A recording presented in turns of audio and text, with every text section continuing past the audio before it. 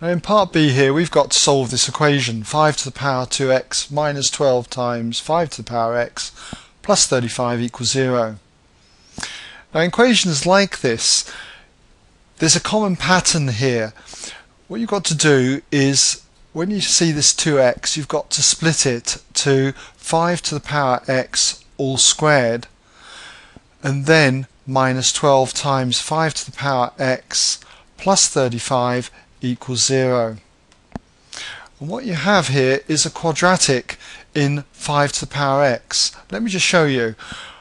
What we can do is we can say let any variable you like, let's say y, equals 5 to the power x. So therefore what you have here is y squared. And then you have minus 12 times y plus the 35 on the end equals 0. And like any quadratic, you'll try and see if it factorizes or possibly use the quadratic equation.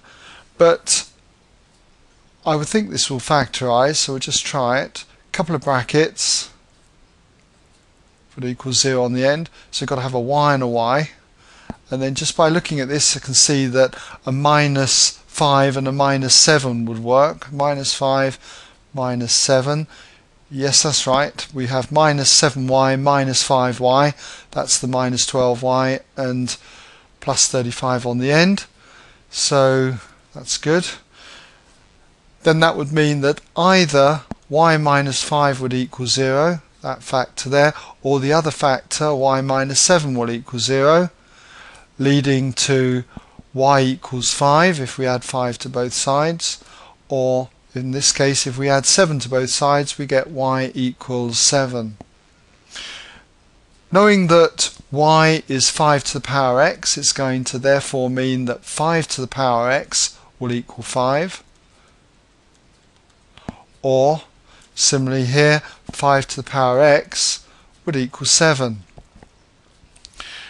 Now for the first one here, 5 to the power x equaling 5, the answer for x is obvious. It's to the power 1. 5 to the power 1 is going to be 5. So that's going to mean that therefore x is 1. But in this particular example, do you remember we did this in part A? So there had to be a reason why they gave us part A in this question. So there's your reason. It crops up in this question.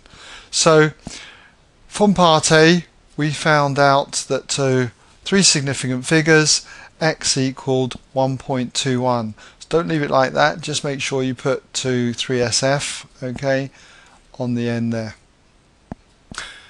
And that brings us now to the end of part B and to the end of this question.